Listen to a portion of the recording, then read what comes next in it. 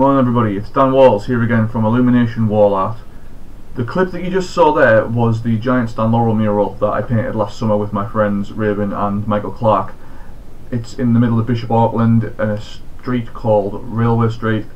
As you can see, it's huge. It took us 3 days up a cherry picker and we did it for free. We did it for free because we're trying to do more with the town of Bishop Auckland.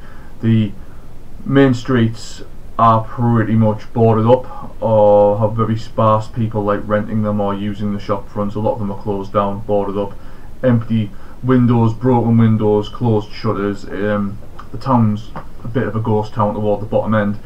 The top end is actually very nice with help from Jonathan Ruther and the Auckland project. They've opened art galleries, they've opened cafes and bars and restaurants, and it is starting to work. They are regenerating it, but there's not a lot going for shop owners, actual small retailers and small businesses. Like, we're trying to do what we can to reinvent and regenerate the area and make it nice. Obviously I can't really do a whole lot money wise, but what we can do is we can paint. Me and my group, Bish Vegas Legal Graff, some like-minded individuals who love to paint, graffiti artists, graffiti writers, general old school vandals.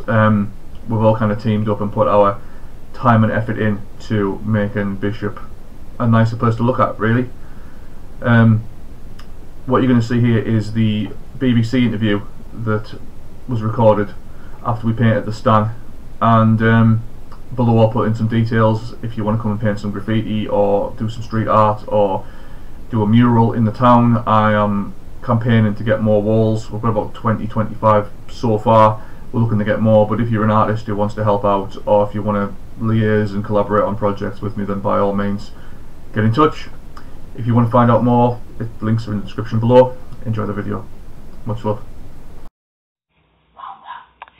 And when they wanted to put some colour back into life after COVID, a group of street artists in Bishop Auckland looked no further than Stan Laurel for inspiration.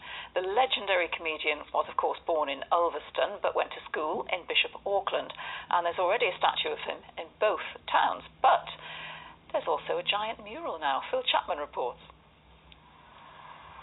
Dan and his fellow artists use this back street in Bishop Auckland as their canvas, but they've saved their biggest wall for a giant of comedy.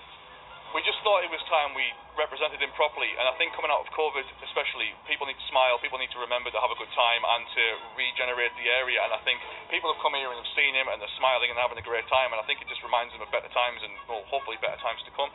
And Mr. Laurel was being as difficult as ever. I know a lot of people in Bishop. He is quite well known. I know people, like, he went to King James, which is just down the road from us, so yeah, he brings people together with like a familiar figure who has been popular in history. We've got everyone going on the wall, and obviously to get something bigger on our building as well. Dave, who owns the smokehouse, it's his building, so we wanted to get something for the town. So we started Bish Vegas Legal Graff, legal graffiti incentive about 2 years ago, and we were given the walls by the smokehouse to be able to do pretty much whatever we wanted, and a lot of it is graffiti and tags, and it's polarising. People either love it or they hate it. It's kind of like Marmite. And so what I wanted to do was two things really. I wanted to paint something big and bold that showed what we could really do, like the real kind of talent with portraiture and actual street art. There's a big deal as well being made with making the town brighter and better. A lot of the northeast areas are boarded up, and I don't think COVID's helped with that. So I'm thinking we could do more with making the town a brighter, bolder place. And Dan and his team are on the lookout for more walls that could do with some colour across the northeast.